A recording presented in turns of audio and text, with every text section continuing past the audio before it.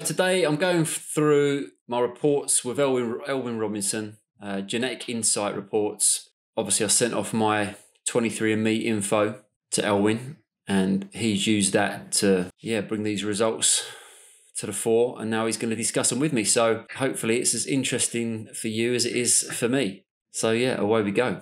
Thank you, Mike, and thank you for being willing to share your reports with the world. I really appreciate it.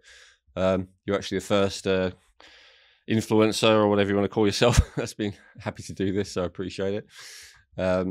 So this is what it looks like when you're inside. You get a very large amount of reports. You got a demo access here to the Limitless package, so you get literally several hundred different reports. And so it's up to you what we could focus on. One of the things that people do is just focus on the reports where they have a higher risk score. That's where you get the red here. And so that tells you things that you have a higher risk of having happen to you. Now, a couple of caveats. Obviously, this is not fortune telling. It can't be sure what's going to happen to you. But I found that the higher risk score is pretty accurate, that most people, by the time they're in their 30s, 40s, they've had most of the things happen to them at some point, or it's an ongoing issue. The one exception for that is actually people like yourself, Mike, people who are very focused on health and have been for a long time. A lot of the time, it's less accurate for them, but then they might go, oh, you know what? This isn't something that I've had an issue with, but maybe my brothers and sisters, my parents do, like most people in my family do. So you can still see the genetic connection there. So we can look at the high risk things. Another thing we can do that's sometimes interesting is look at nutrition. So look at what nutrients that you need more of. Another thing that we can look at, I know that you're interested in, sports stuff. So strength and fitness will tell you what your innate capabilities and whatnot are in that regard. We can look at toxins. We can look at, what lab markers you tend to have. There's lots of different categories we can look at, or we can just look at the high risk ones and start from there. Is there anything? Well, first of all, just let people know that I've just turned 48. So this is being recorded in 2023. So I'm 48 now, just if anyone wondered. But let's start with the highest risk, and then just sort of flow from there. Okay. So let's see. More likely to have strep infection, but that's not super common. Is that something that you've suffered with? No. Rotator cuff injury? Yeah, see that's a definite. I mean, I can start off by just from seeing what I can see on the screen there, like the glucose section. The first one, my mum had diabetes, my sister's got diabetes, my brother's got diabetes. I don't have diabetes. However, I know that there's, I would say, sugar metabolism, family history. It's probably not, it's probably not the best, or easily expressed. Maybe would be, from bad habits. So if you ate like a normal person for the last 48 years, you might have high fasting glucose by now. Possibly, yeah, exactly, yeah. So let's dig into that one then. Yeah, go on then. So this is what a report looks like. You get a little introduction at the beginning. You get a little explanation about how it actually works. So just, very briefly, all of these reports are based on SNPs. So SNPs are single letter variations in your genetic code. So your genetic code is like long strings of 4 different letters, A, C, T, H. And, it might be A, A, T, T, C, A, something like that. And there's a variation where you might have A, C, T instead of T, T. So that one little letter variation creates these risks. So that's what the whole thing is based on. And it also creates everything. So, the color of your eyes, the color of your hair, whether you're tall, all these kind of things, as much as it's impacted by genetics, is impacted by these SNPs. These SNPs stay the same throughout your entire life. So this is not something that you can change. This is just a tendency, and then you can either express the issue or not, as we just said. So this one actually gives you a percentile score. Can you see that, Mike? Yep. And so you can see actually not only are you more likely to have this than the average person, but you're actually in the top 6% of people who are likely to have this issue. And so that is a case. You said this is something you suffered with. Oh, this is something that's just a constant, ongoing. I mean, it's one of the reasons why I can't really perform certain exercises, um, or why I wouldn't focused on, say, for example, doing like a bench press or a press up or those kinds of exercises, because yeah, it's easy for, well, in the past, yeah, that just wrecks my rotator cuff, so I steer away from those types of movements. I play a lot of golf, and there's been times in the past where I've had some shoulder tightness that's needs some work done. So I'm highly conscious of the fact that, I mean, without seeing this, that my rotator cuffs and the way my shoulders sit and everything else is not, if I was to wave a magic wand, it would be an area that I would have resolved. But what's interesting as well is that I have winged scapula.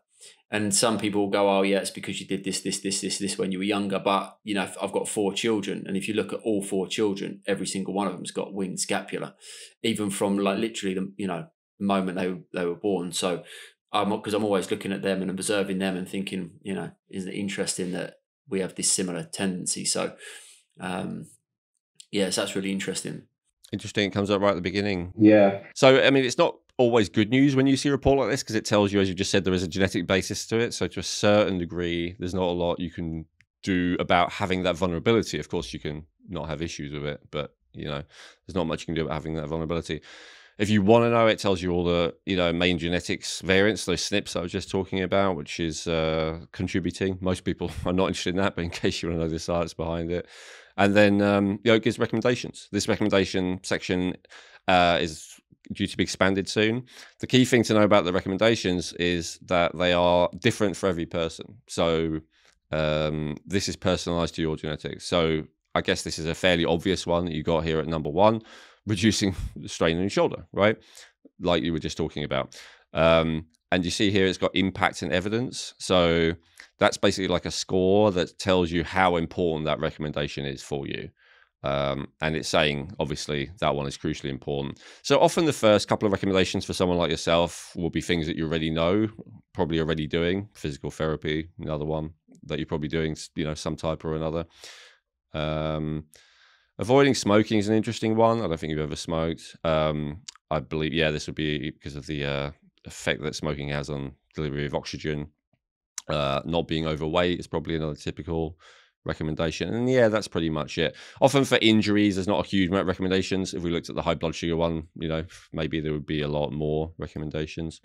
So you happy to move on to another one? Yeah, go for it. So I'd say I'll just scroll and you tell me what you're interested in. Yeah, see, it's interesting. I look at addictions. Mm-hmm. And I feel like, I suppose each one of them has got a little, I've got my own little story that I can talk about with regards to that. Like I was making the comment to someone the other day that I just read the Matthew Perry, or listened to his audio book, the guy from Friends who recently passed away. And the whole book was really about his addiction. And I often feel like I've always suffered with an addiction, but with like to biscuits or something along those kinds of lines, which, I suppose as a health educator, I would always say it's fairly under control to a degree, whereby there'll be phases where I won't eat what I would consider any junk food at all for months on end. And then there'll be a time when, like I always used to give Christmas as the example, like I'm so surrounded by it that I'll delve in a little bit, and then all of a sudden I'm fighting addiction through January again, just to sort of come off of it again. So even though it's not, it's not cocaine or crack or anything like that, or heroin and whatnot, I still feel like I have to be, I'm just mindful of it. And sugar, I suppose it's, what can I say? It's just, I have to be mindful of a sugar addiction, which is usually at the end of the day, last thing at night type of, not like, kind of, I suppose between the hours of like 7 and 9. And it's probably it's the final thing that I battle with on a regular basis. I can go the whole day without eating any junk whatsoever. In fact, I've got a pretty clearly defined plan. But when it comes to that particular time at night, I've definitely got I think I've been lucky that I've found enough good things to do which keep me feeling good, and I've got a very clear vision of what I want to do. Those things help me, engage in my vision. However, I know that I think if I didn't have that, if I didn't have a reason for living, that's kind of a strange way of putting it, but like sort of a bit of a black and white saying, but if I didn't have a passion and a reason for doing things, I could easily see myself just, kind of going down a route of doing bad things. Probably like the majority of what a lot of people do, but I see it as an addiction because there's no need for it in my diet. So yeah, I relate this to an addictive personality. So we do have specific reports about, say, alcohol addiction, and it's not saying that. But yeah, it's more that you have a tendency to get addicted to whatever it is that you're into. yeah, and in fact, on that note as well, like because I started learning the piano about a year and a half ago, and I'm very much addicted to doing that every day. Like no matter what, I'll do that. And golf, like I mean, that is, if I can't play golf, then it's like there's a level of misery that starts to enter my life. Whereas if I can play, I get the high. So yeah, there are certain things that I'm definitely, I would say for me it's a somewhat positive thing. It's just making sure those addictions are relatively useful to my existence, I suppose. Yes. And another thing I noticed is with dopamine, where is that? So there was a dopamine report as well. And with that one, it said you had a tendency to low dopamine. And I actually do believe that is the root cause of most addictions, is that when you have low dopamine, you tend to do things that stimulate dopamine a lot because you're trying to raise that dopamine back to like a normal level.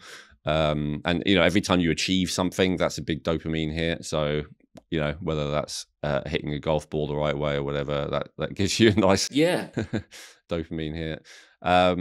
Okay, so that's really interesting. Anything else do you want to see the recommendations for that, or I think you got that under control already? Yeah, I'm pretty indigestion. I think I've been eating good foods for plenty of health, plenty of time. High risk bone health, that's interesting, but not physical activity wise. I'm pretty happy with that. Stress, I would say, I'd probably lean more towards. I'm certainly, I wouldn't say I'm laid back at all. Yeah, stress is an interesting one because I've been saying for a long time that stress is the root cause of a lot of health challenges if it's not managed right, potentially. And I have this tendency for high stress as well. So yeah, yours is top 11%. So what I take from that is you have a tendency to run higher on the stress chemicals, which is epinephrine, norepinephrine, and cortisol. You're at the top 11% here, so that's fairly high. So, and for example, one of the things that I do from time to time is the heart math, and I feel brilliant when I've done that. I feel brilliant when I've done meditation, all those kinds of things. But I'm not immediately like that should be the top of my priority list. I should be doing those before anything else in a day, and yet they always get left to last or not at all. So it's interesting how I, kind of avoid the thing that probably makes me feel the best, and just crack on with plowing through a day, getting stuff done, going from one thing to the next, and getting to the end of the day and feeling like I've achieved something, as opposed to maybe taking the foot off the gas a bit and concentrating more on meditation and the heart math technology. So I'm aware of that, I suppose. I would relate that to the previous conversation about dopamine. So generally, there's two things that give you energy. It's either adrenaline or dopamine.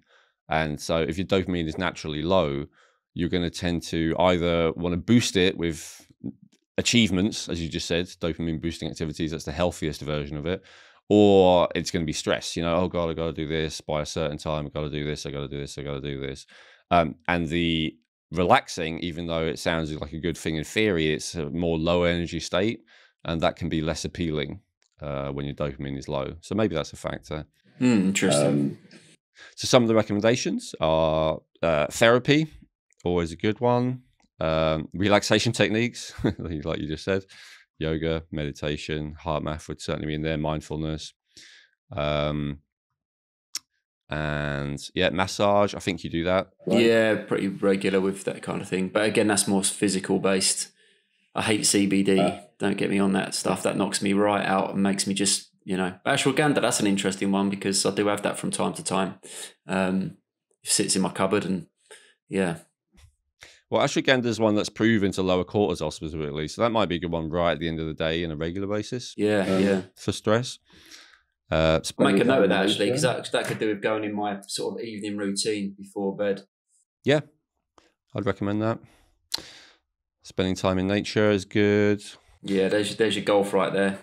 Yes, exactly. I was just thinking. Yeah, see, I can't go a day with sitting in front of the computer all day. I have to, get in early, get work done, get out on the course. Now, in terms of stress, you also have another very interesting genetic variant called COMT. So COMT is the rate at which you break down stress chemicals. So some people break down stress chemicals quickly, some people break them down slowly. And I call that, like, it often changes the archetype of what someone is. They say warrior or warrior, but I think it's more wizard or warrior.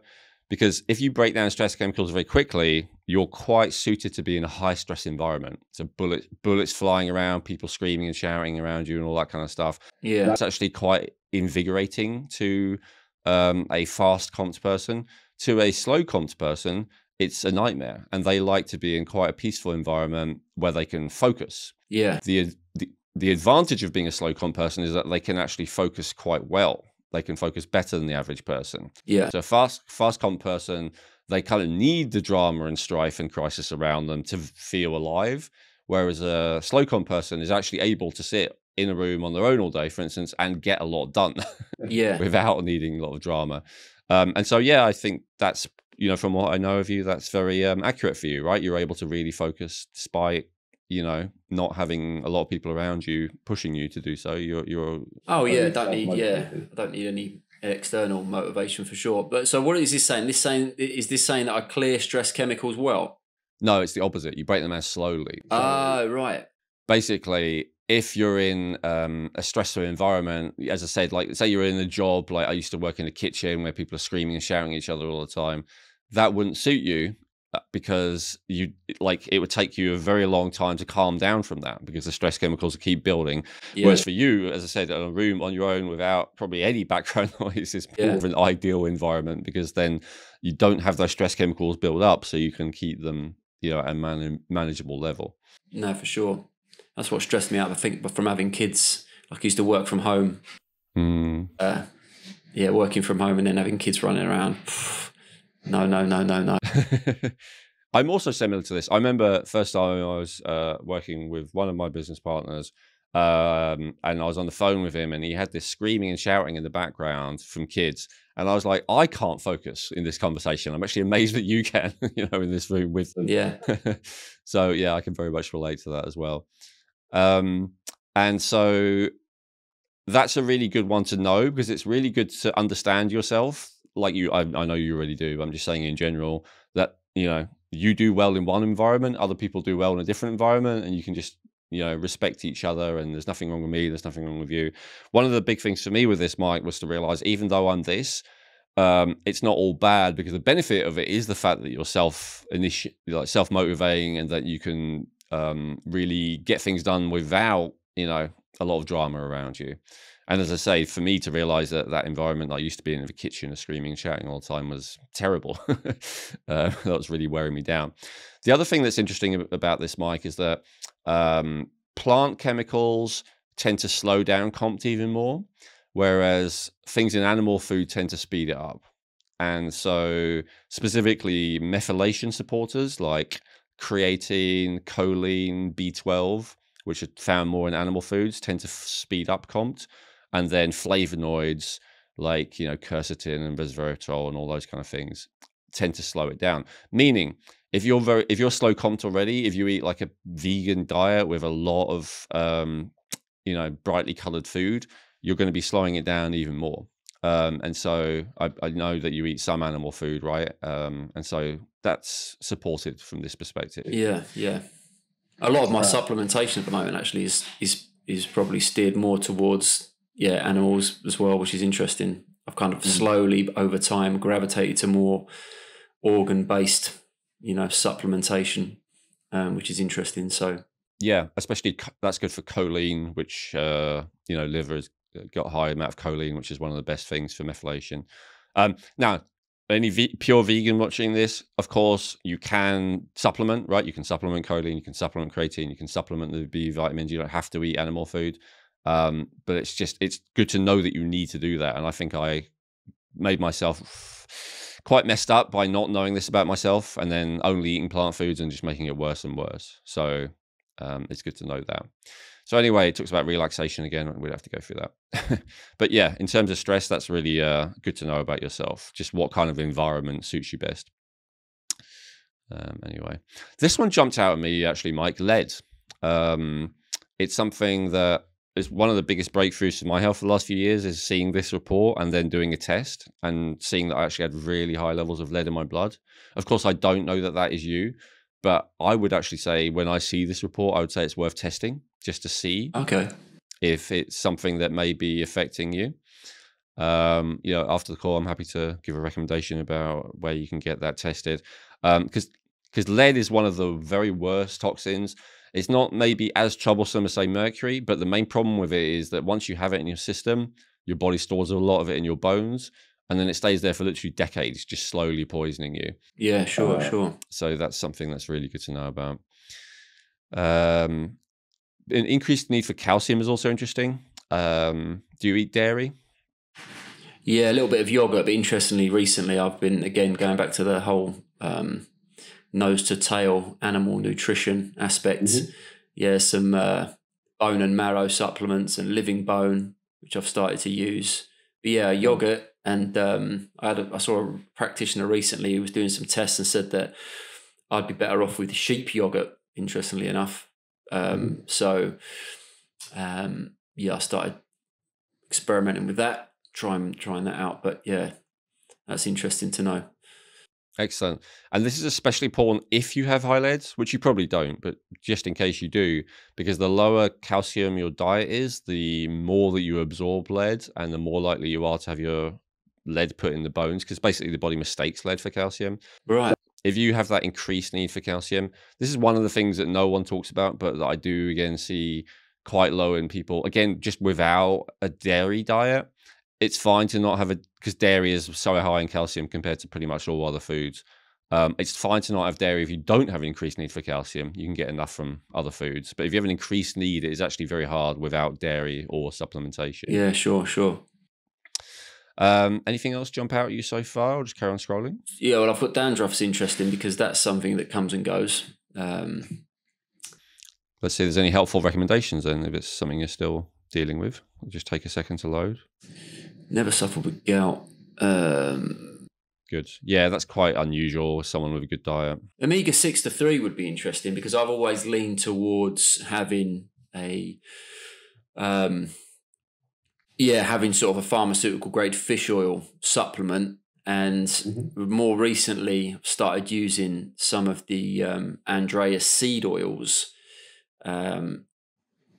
just because of I was quite intrigued by the whole technology, and they do taste amazing, the purity of them, but I still have a pharmaceutical grade fish oil, and so I'd be interested to see that, because I always felt good off of, it's interesting, I always felt good off when I ate fish this many years ago, before I went vegan, before I then came back to a more kind of balanced between vegetation and animal protein. You need to have enough omega-3 in ratio to omega-6, otherwise it tends to have an inflammatory effect on the whole body, right? And so this is just more true for you than some people. For whatever reason, your body retains more omega-6 and less omega-3 through genetic variant. I mean, I say for whatever reason, but there are the variants. If you want to look it up. So yeah, I would say personally, if this was my genetics, I would emphasize plenty of omega-3s, and I would actually try and avoid omega-6s. Not in any kind of rigid, uptight way, but I wouldn't say supplement with extra omega-6s. Yeah, sure. Like hemp seed oil or stuff like that, if I had this tendency.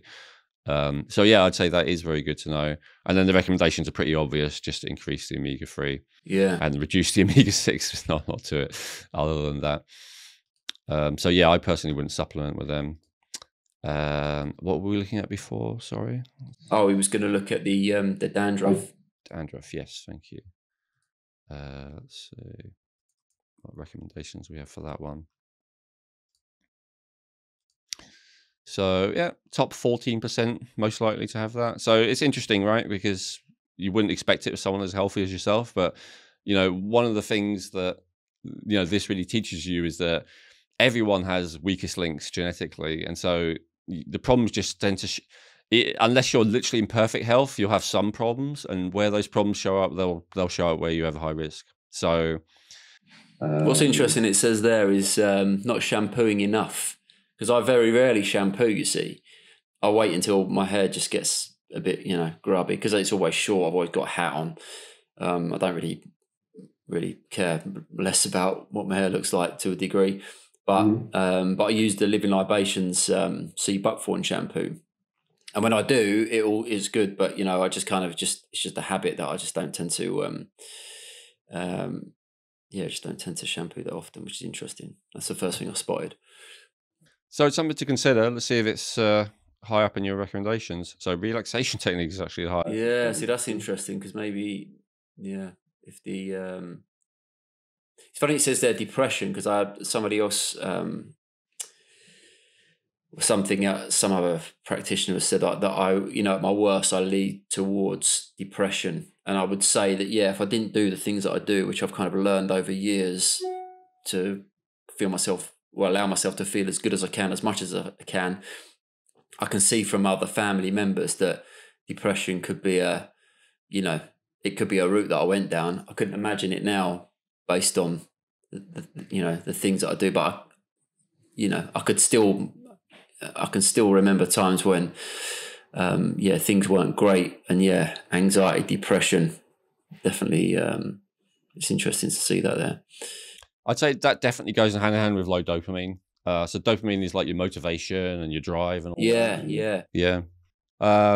So how it helps with dandruff, stress can trigger it, is what it's saying. Yeah, interesting. And then you're more sensitive to stress. So just maybe see this correlation. The other thing it's recommending is topical sulfur. I don't know if that's something you tried. I haven't actually heard of that. Using shampoos with 2% sulfur alone or 2% salicylic acid. I've heard of that. That's aspirin. As a skin condition, I at least can direct you to someone who does a skin product with salicylic acid, and you can try it if you like. Yeah, why not? But it sounds like, from what you're saying, it's possible that if you just shampoo regularly, it might also go away. Yeah, it's not, because that's the thing. It doesn't tend to. It seems to be. Funnily enough, it probably is the same with my beard. If I let my beard grow for ages, then it all starts to get a bit crusty and whatnot around there. How fruits help with dandruff? Fruits are impact 1 out of 5 years. I'm not really a big fan of fruits. So yeah, exactly. Yeah, you got to, because there aren't a huge amount of lot of high evidence recommendations here. That's not. But it's it's saying there is association between a high fruit diet and less of dandruff, 30% less. So that's based on a study. And then topical salicylic acid, that's what I was recommending. That's an aspirin thing.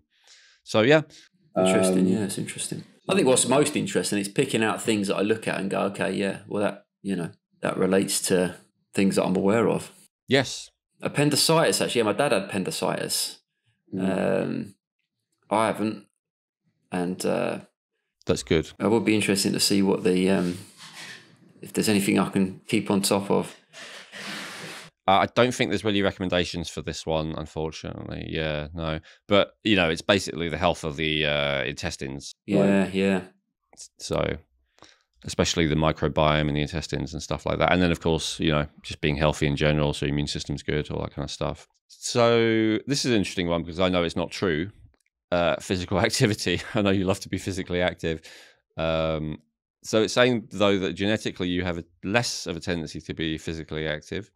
Is that true for your? Oh no, yeah, it's true for me. Well, it's interesting because my mum, she was not active at all. I don't think my brother's very active. He was when he was younger because he did a lot of skating, a lot of ice skating and ice hockey. My sister wasn't, but my dad is. He ran a marathon and that kind of thing. So yeah, that's kind of, and I've always played sports and whatnot. So, so in that case, we could either say it's just inaccurate, or we could say, you know, that nature is trump nurture. That, you know, maybe you inherited that gene from your mother, but watching your father and seeing how that was good for him made you do it anyway, you know?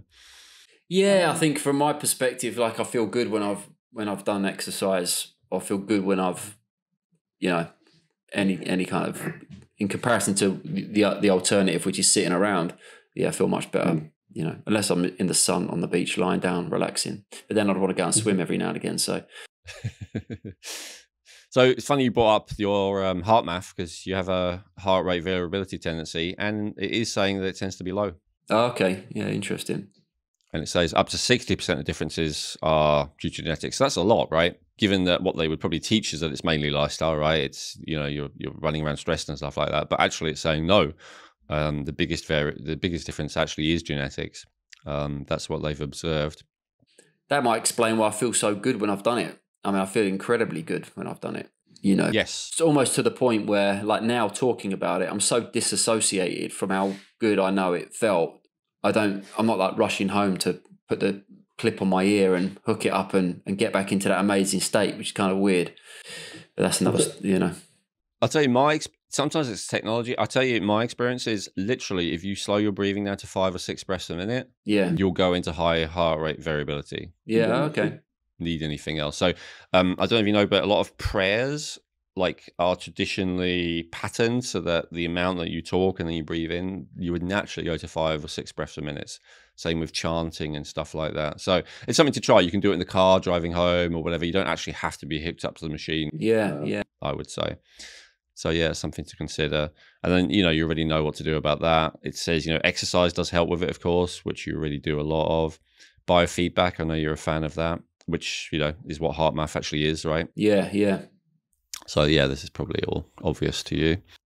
So time for a little bit more. So yeah, let's look at nutritional needs. Yeah. Sure. To people. So there's a few nutrients that you need more of. We talked about one already, which is calcium, which is actually the top one. Some people in the health industry are actually down on calcium, like they say it's a bad thing, and Yeah. you don't want to calcify your tissues, which is obviously true. But obviously, if you have enough vitamin K2 as well, then I don't see any issue with having calcium, especially if you need it. If you just have a genetic tendency to need more of it. Methionine is an amino acid. I've seen research that says high levels of methionine are also not good. So the fact you naturally tend to have lower levels of it is not necessarily a bad thing. But if you wanted to increase it, then it tends to be in sulfurous proteins. So again, more animal proteins. Yeah. Beta alanine is a building block for carnosine. I'm sure you know carnosine, right? It's the antioxidant amino acid that is found, again, more in animal foods. So it's something you could consider supplementing with. I know it's used a lot in the kind of sports and fitness community anyway, to give you a bit of a boost. It's funny, we talked about omega-6 earlier. So I was recommending to lower omega-6. So I definitely say it's true of seed oils, but one exception might be GLA, gamma linolenic acid, which is actually probably the only anti-inflammatory form of omega-6. So, and it's saying you have an increased need for it. So when people have that, it means they're not very good at doing the conversion from linolenic acid to gamma linolenic acid. So that's something. So none of these, though, so far I would worry too much about, though, to be honest, except for calcium. Taurine is an interesting one. Taurine is essential to pets, right? Like cats and dogs, they make sure they add it to their food. It's considered non-essential in humans because you can make your own. But taurine is super important for detoxification. It's also super important as a building block for GABA, which is your main calming neurotransmitter. Yeah, interesting. Taurine also has a lot of longevity and anti-aging research around it, saying it's beneficial. So out of all the things here, it's probably the number one thing I'd recommend trying that is non-essential. Yeah, sure. I would go for, anything from 500 milligrams to 2,000 milligrams of taurine. Some people say that they feel amazing on it. I've seen a lot of the people in the biohacking community say, it really does give you wings, as the ad says. So, at least I'd say give it a try. But again, unless you're this taurine tends to be higher in animal foods again, so You know, I know you eat those, so you're unlikely to be very low in it, but you could see if you feel better with more. Yeah, no, for sure. Copper is another one. So I think this is especially important for people who supplement with zinc. I don't know if that's something that you do. Yeah, yeah. Do you supplement with copper as well? No. No. So, you know, copper is an essential mineral as well, and it's antagonistic to zinc, meaning the more zinc you have, the more you deplete your copper. Yeah. And vice versa. So a lot of people are taking 20, 30, 50 milligrams of zinc a day, no copper. You want to be taking copper like at least a ratio of 20-1 with zinc, meaning if you are having 20 milligrams of zinc, you want to have 1 milligram of copper. Yeah, because some supplements, they come combined, but yeah, the one I'm using at the moment doesn't. So it's interesting to know. Yeah, for sure. So copper, very important for the hormones, very important to prevent anemia, very important for the immune system. You know, all kinds of things that copper is super, super important for. I found when I do actual blood tests of people, and I see a correlation between low copper and weak immunity. So that's the number one thing I see. Skin health is another thing. Another way you can get copper is the copper peptides. I don't know if you come across that, the blue skin stuff. Have you come across that? I can send you one of those. No. So copper peptide is another one. Okay. GHK copper, that's kind of trendy these days because it's supposed to, you know, have a strong anti-aging effect on your skin. Right. A lot of people use it in their face, including my wife. And then, yeah, increased need for tryptophan. You're probably fine with that. You eat protein, despite it being increased need. And then increased need for vitamin C. Yeah, which is interesting because I kind of, I'm just all over that supplement. So, yeah, interesting. Excellent. Good news is that, you know, a lot of things people are commonly low in, like magnesium, you don't have an increased need for. So that's good. What we also have in here is carbohydrate, protein, and fat. So a lot of people, so there's protein, for instance, a lot of people have a lot of worry and stress about, should I be having more carbs? Should I be having less carbs? Should I be having more fat? Should I be having less fat? And a lot of the time, it really does depend on your DNA. So what I'm seeing here is you're actually good with all of them. You don't have a particular issue of needing more or less of any of the carb sources, sorry, of the calorie sources or the fuel sources. So that's good news. In fact, it's showing here that you have a good response to fat and carbohydrates. So, you know, in specific instances, you might feel better restricting carbohydrates, like if you have SIBO, for instance, or something like that. But it's saying in general, metabolically, your body's perfectly able to turn carbs or fat and turn them into fuel. Yeah, it's funny. Another recent thing with a practitioner said that, you know, for me, rice was a real key thing, and I do have a lot of rice, eat a lot of rice cakes, and you know, and fat wise, yeah, fat, ghee, coconut oil. Although he was saying, yeah, you want to steer away from the animal side of things. He also said that my ideal kind of location for living would be Sri Lanka, which was interesting, just based on the fact that my body doesn't tend to do well with cold. Thought that was interesting. And avocados, fat, you know. But yeah, so it's all, I think that's the thing, is the more you learn about yourself through, whether it's these kinds of things, practitioners, you know, you can build a picture.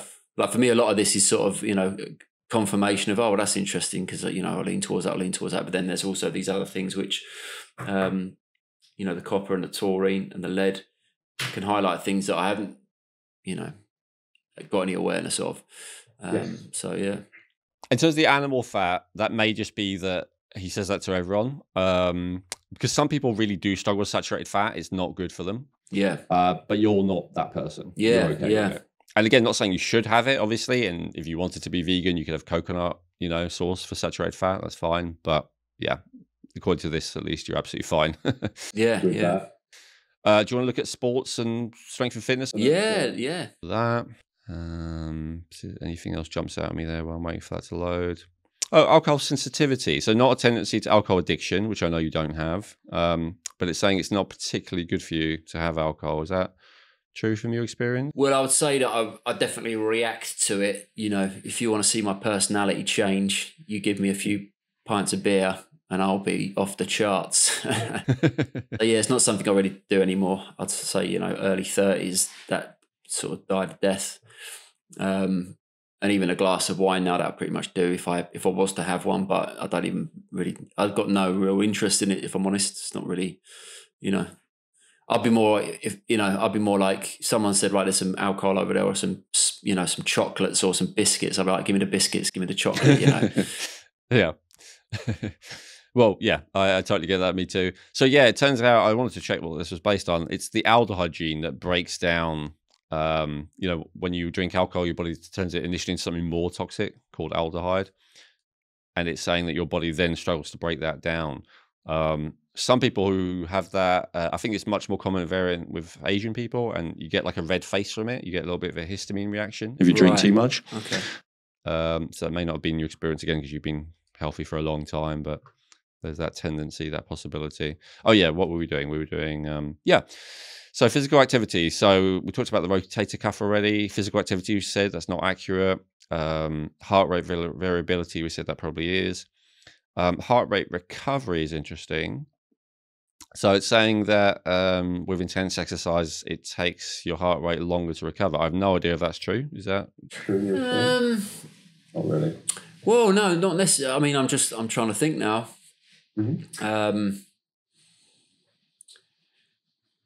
I mean, if you look at the factors of my personality, like, I'm motivated. So I don't tend to do endurance events or endurance sport like I used to. So everything now is more, short-term energy system. But I swear, I'm interested to see, what the situation is and why it's the case, and if there's anything that's going to increase my awareness of, how to go about things moving forward. Well, let's have a look then. Yeah. So this is, how long it takes you to recover your heart rate. It says 60% of the difference is genetics. Now, obviously, if you are fit and exercise regularly, that will improve your heart rate recovery more than anything. But let's see if there's anything else it wants to recommend. Because, you've got quite a few genetic variants. You can see there, the red ones, that will tend to lower that. So, it's just, ability to recover the heart rate, for the heart rate to come down. I guess it's something that you might not really notice if you have or not, unless you're monitoring it and you have someone else's, input on it. So obviously exercise, which you do, as I said, that's the number one thing. The more you exercise, the more your body is able to recover effectively. Aerobic exercise specifically is the next recommendation. Yeah, I mean, loads of walking. So, and backwards walking, and optimizing sleep. Yeah, this is one of those things, a lot of people these days, they have like the Whoop and the Aura ring and things, right? They're measuring, and they definitely notice the correlation between the better you sleep, the more your heart rate has recovered from exercise. Then back to So that's something that you're already on top of, staying hydrated. Yeah, probably a lot of these are fairly obvious recommendations in the fitness category. As you've seen with some of the other reports, they can be other stuff you haven't thought of. And then most of the rest of it is good. So typical level of muscle mass, typical level of muscle recovery. So it gives a few different readings for muscles. So strength, endurance, and... That was interesting. Scroll up again a sec. There was a tendon injury was typical likelihood. Oh, so it's not an excessive likelihood. It's just a tip. Okay, yeah, gotcha. Yeah. I know you've had other issues, but the only one that's showing up as having a genetic basis is the... Yeah. And you said, all your kids had that tendency as well. So I guess that makes sense. Metabolic rate, typical as well. So, you don't need particularly more or less calories than anyone else. Actually, less likely to have Achilles tendon injury. I don't know if that's true, but that's good news. I don't know if you've had Achilles issues. So I know we're probably getting close to time, Mike. One other one that I wanted to show you, which is a bit of a bonus one with the Limitless package, is actually personality. And this one's interesting to me because I don't know a lot of your health issues, but I know your personality quite well because we've known each other, been friends for years. So the personality one is obviously a certain amount of your personality is your upbringing, right? And your parents and stuff like that, like copying them. But a certain amount of it is genetics. It's actually interesting how much is. Are you familiar with the Big Five, like the psychology perspective on personality? No, fill me in. Okay. So there's 5 scales. There's extroversion, There is agreeableness, there's conscientiousness, there's neuroticism, and then there's one more, which we'll get to. So where you are on those scales will determine your personality. This is classic psychology. So this is like mainstream, normal psychology rather than anything esoteric. Yeah. And for at least 4 out of 5 of those, like genetics plays a big part. It's like 50%. And I look through these, and generally I would say on average about 4 out of 5 is accurate. But I thought with you, actually, it might even be 5 out of 5. Like it was very accurate. And I actually see that as a good sign, Mike, because often, and I know this might sound like me defending genetic insights, but often where I see like the 1 or 2 out of 5 where it's inaccurate for people, I often think it's because they're kind of going against their own true nature. Okay. Whereas with you, I feel like everyone was accurate, and that's probably because you're not going against your true nature. You're just being yourself. Yeah, well, let's see. Let's see. So the first one, oh yeah, and actually before I show you, I should just ask you what you think. Well, that's probably too late now. So would you say you're an extrovert or an introvert? Oh, introvert, yeah. Get me on my own, in my own company, eating golf balls, and I'm happy as a pig in shit. So there you go, introvert. Very definite there. And again, about 50% the difference is genetic. So it can always be overridden by, nurture. But even when it is overrode by nurture, in this case, I think someone who's trying to be an extrovert, who innately is an introvert, it's a struggle for them. Yeah, sure. So yeah, so that's good. Next one we've got is neuroticism. So this is a tendency to focus on negative emotions, or be more sensitive, or being more like bulletproof, like I don't care, nothing is going to bother me, kind of thing. Oh, so well, I would say if I look at like my mum, for example, she was classic worry, anxiety, and I feel like I've had to battle against that, even though. Yeah. But then my stepdad, he was very much the complete opposite of that. One wonder why they ever even got together. And I think I've probably been somewhat nurtured a little bit by that. But I would say I'm still, probably more like my mum in that regard. So probably, a bit of a worrier and a bit of a, I don't think I go out into the world thinking, but at the same time, I've definitely challenged myself in, in certain things. So, I would say, relatively, I don't know if my girlfriend would agree with that, but... But I think on a deep level, if we were getting down to like some of the things that I've done to help resolve those issues of sensitivity, like hypnosis and neuro-linguistic programming, and recently on the bio-cybernaut training. I mean, all of the things that come to the forefront of that came to the forefront of my mind, things that I would work on are all trying to resolve issues of the past, where I've maybe been sensitive to a situation when somebody else maybe couldn't care less, So that would make sense to me, for sure. And I have the same genetic variant and the same tendency as you, right? Like trying very hard to make myself better and make myself more secure. Yeah. And setting up the world so that the security is automatic and you don't need to worry so much, Yeah. But you're absolutely right. You have a genetic tendency, as you said, probably inherited from your mother. This is 50 to 60% genetic. So it is just something that you inherit to a majority degree. And so, and the recommendations are exactly what you talked about, mindfulness, exercise, therapy in terms of talking to various people. I don't know if you do traditional therapy, but, I know you talk to practitioners and stuff. Oh, yeah, loads of different courses. And again, all designed to help all of this. So, that would all make sense to me.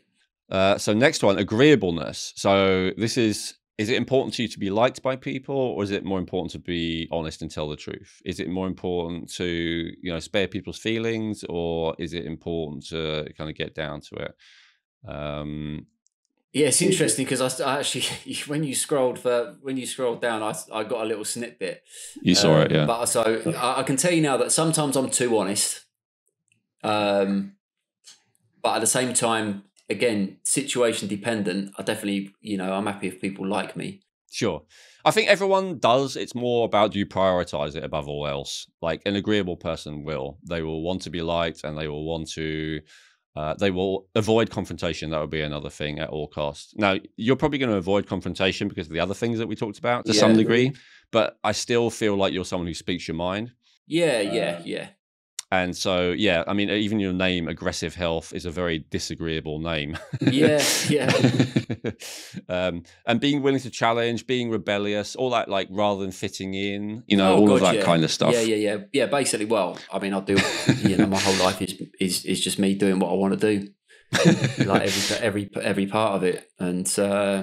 I 100% agree, and that actually leads on nicely to the next one. But yeah, just, you know, like it's they say competitive agreeable. I say they, you know, this is put together by a team of scientists. If it were up to me, I'd probably rename this and say it's, you know, more like, are you more focused on telling the truth rather than having people like you? That's the main thing that I see there. Yeah, But anyway. yeah. Oh yeah, I hate the not. Yeah, the truth is the truth. Yeah, that's the.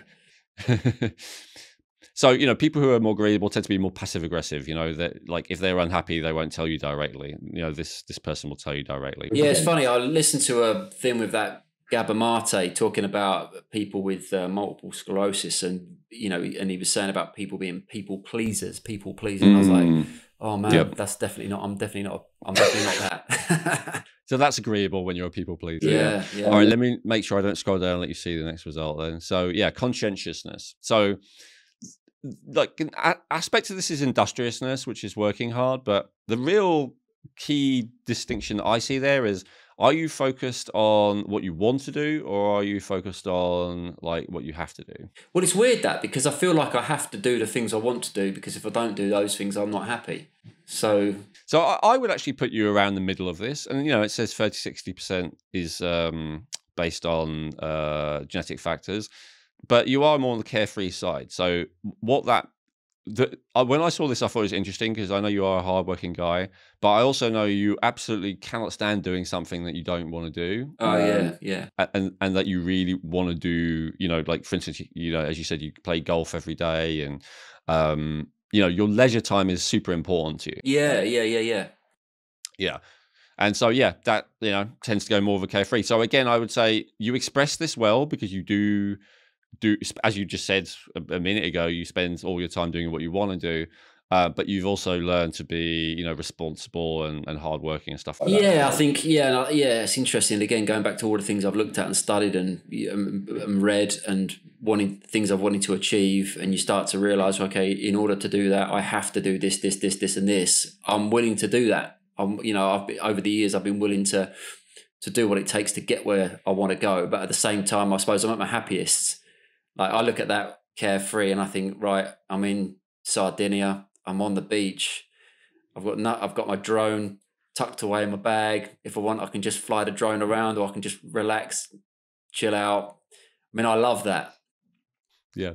And it's funny, you know, you and I have had that conversation back and forth for more than a decade, right? That I'll tell you about my big plans, and then you'll tell me about your plans to be relaxing and enjoying yourself. And, you know. Yeah, exactly. Yeah, exactly. And that's the thing. I think I suppose that carefree, I look at that and I think, because people often say, oh, you know, that question of, oh, you know, how do you want to be remembered? I couldn't care less. I just want to be happy today. And if I was going to die in 2 days' time, but between now and then I can do a little bit of work, see the kids, see the family, play a bit of golf. I mean, it's just, I could rinse and repeat that for the next 20, 30 years. In fact, half of what I do is to make sure I can still do that, because I know that's what keeps me happy. So it's good. And people like yourself, you know, they're a role model to others who are the other side to, you know, relax and enjoy life a bit more, and, you know, vice versa. I know you've been that to me. So, the last one. So this made me laugh because I also think back to the amount of conversations what we've had where you've been like, oh, I kind of would like to try this in theory, but I would rather stick to what I know. And so open this to experience. This is about, and now this is the least influenced by genetics, but this is like, how open are you to trying something new? How open are you to looking at something new? Yeah, I don't think I mean, it's to experience. When you say to experience, I can think of it's really novelty. That's the key. Sorry, just to clarify what it means. I think there's been so many times when, say, I've done something with Elizabeth, and I'm like, oh wow, that was brilliant. Why haven't we done this before? And it's kind of like, well, because you never really show any interest to do anything like that. And I'm like, yeah, because I never do. But then as soon as I do something, then I'm like, wow, this is brilliant. Whereas, you know, I'm very much can't be bothered to begin with until we're in the middle of doing it, you know. Yeah. So yeah, cautious. Yeah, definitely. Yeah, I'm not really. I would say definitely more cautious than open. I'm definitely not. Oh yeah, let's go travel around the world and try different things and and see different places. I mean, part of me kind of thinks, well, that'd be nice, but then I'm like, well, yeah, but I'm too busy enjoying myself doing what I know that I like to venture out and find what's new. When so it's interesting. Yeah, definitely. I think you're intellectually open, and in some ways you are open. But as I said, the bottom line is you want to do what you're familiar with, and you want to have your daily routine and stuff like that, and that's what's good for you, right? Yeah. So in terms of your feelings, typical level of happiness, typical level of nervousness. I wouldn't describe you as a nervous person, so I would say that would be accurate as well.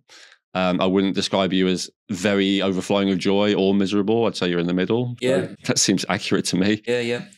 Let's see if there's anything else. There was something else that stood out to me. Oh yeah, here we go. Aggression, normal. Yeah, despite the name, Mike is not an aggressive guy, I would say. Risk taking is interesting. We were just talking about an investment a couple of days ago that you made. Yeah, I think it's funny what I'm risk taking because there's because going back to that thing earlier about being cautious, I can bounce between these two. Like I cautiously went about doing a roulette strategy once, which some people are like, well, that's massive risk, Mike, because that's gambling. But I was cautious in working out all the and I did win some money. But then as soon as I lost, I realised, actually, do you know what? Looking at those percentages, the casino is going to win at the end of the day. And then boom, stopped. But I took the risk because I thought, no, I could, And then obviously, then on a more professional level, I've taken some risk with some investment before. One thing has been completely burned, but then I can think of other investments where it paid off really well. Yeah, that worked really well. Starting a business in the first place. So I just want to explain this to people because it sounds like, it's just a contradiction, people watching. The thing to me is risk taking means that you're willing to do something that seems like a long shot at every now and then at some point, whereas the openness to caution thing is more how you live your day-to-day life. So that's why I see it being accurate for Mike, that he could be both, right? As you say, day to day, you're more cautious, but you are willing to take big risks, starting a new business, new investments, stuff like that. Yeah, for sure. Yeah, I can think of a few instances where I took some big risks lately, and some I'm hoping will pay off. But you never know, that's the thing. But yeah, I'm willing to take it. For sure. It's actually, I would say it's an ideal combination in a way, Mike. Like if you're willing to take risks, but you have a cautious approach to it, that often does lead to wealth. It's what they call a calculated risk taking, right? Yeah, you're willing to take a leap, but you do it carefully. And then this one as well, leadership. I think this is the last one, the personality one. I very rarely see this, Mike. This is like less than, I don't know what it doesn't say here, but I think it's about 10% of people that have it based on my experience of going through people's reports. So it actually says you have strong leadership qualities. So what this means to me is that you're really able to inspire people, people admire you, people look up to you, people will basically follow your lead, as the word leadership implies. I think my opinion is the only reason you're not in a more everyday leadership position is because of some of the other stuff we talked about, like you're introverted, you prefer to be part of a routine, but it says that you have the ability to inspire people. And I would say the fact that, you have the big following that I know you do, despite not really actually caring very much if you have a following. I wouldn't say I've got a big following in today's kind of. Well, compared to the average man, you do. Oh, okay, maybe, yeah, maybe, but yeah, I can. But from that point of view, you say then about inspiring. I mean, I would like to think that in future years, that I could certainly offer a lot of different. I think because I'm curious at. I don't know. Let's take golf for example. I've had different injuries. I've found different things that can help resolve those. I've found different methods to move forward and not be, not hit a brick wall. I'm very curious. I feel like that could definitely be inspiring to people. I've had recent conversations with people saying, well, look, you don't have to give up here. There's this that can be done, that can be done, this can be done, that can be done. There's this, breakthrough. And I suspect talking to people about those kinds of things that could be somewhat inspiring. And I do think that, as time goes on, I mean, nearly 50, being 60 years old is only like 12 years away. I suspect that there'll be some degree of inspiration going on there when, other people of a similar age will be like, well, how do you do what you do? I mean, it's not, but then again, sometimes the answers to that question might be, well, watch this video, because I feel like I know myself relatively well. A lot of what you've said here kind of backs that up, and maybe I've been lucky enough to follow. And again, from another thing that we did together, I know that I've got good instinct. And so I think a lot of if because again, I don't know what it's like to be anybody else, but if somebody had all these traits and not good instinct, they might not be aware of any of this, and yet this will help them find that. But for me, I feel like along the way, my instincts have allowed me to, create a life which is in alignment with I wouldn't say my strengths, but my predispositions. Yeah. So that would be an answer to a question. But if someone say, well, how did you do this when you're 60 years old? Well, I've always been guided by how do I feel as good as I can, as much as I can. And by constantly asking that question, I've come up with my own answers, and then been helped along by people like yourself and other practitioners who have given me insight, and then allowed me to go, oh yeah. And then, you sort of build your path in that regard. But so it's interesting. That's great. Yeah, I think what you said about instinct is actually another key aspect of leadership, right? The fact that you are connected to your instincts, that you trust your instincts, that your instincts are reliable. And I think, that is a key part of why, you're successful. Absolutely.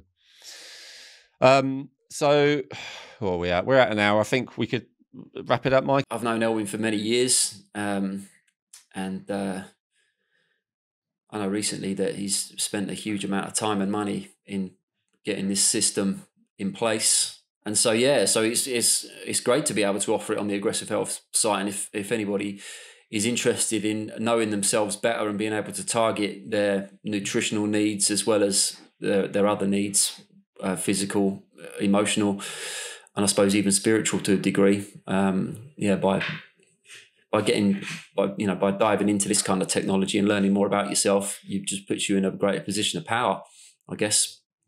If you're interested in any of these or all of these, then head to the Aggressive Health shop, and you should find it in the section under hardware.